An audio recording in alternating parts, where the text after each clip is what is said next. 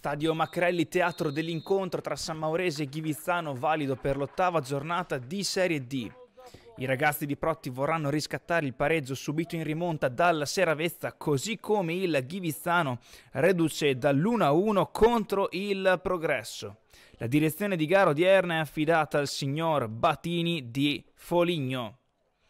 Andiamo subito con le immagini al 15esimo, occasione ed episodio chiave perché passano in vantaggio i padroni di casa. Questo schema su punizione di Scarponi per Merlonghi, il primo tiro è respinto, ma sulla respinta arriva Gurini che non sbaglia e porta in vantaggio la Sammaurese.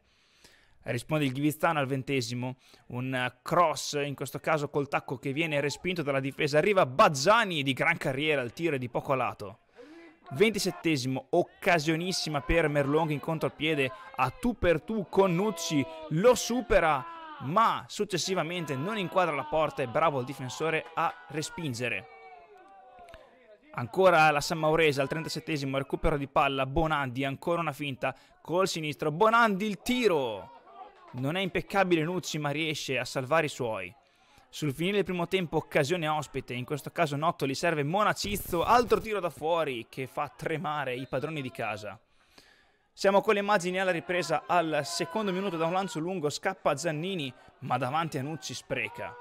Risposta Ghivizzano al settimo, Nottoli filtrante per Fazzi, il tiro col sinistro, sorvola la traversa. Al minuto 16 Scarponi in contropiede, serve il filtrante Bonandi che ha tutto il tempo in realtà di guardare la porta, mirare, ma la sua conclusione è fuori misura.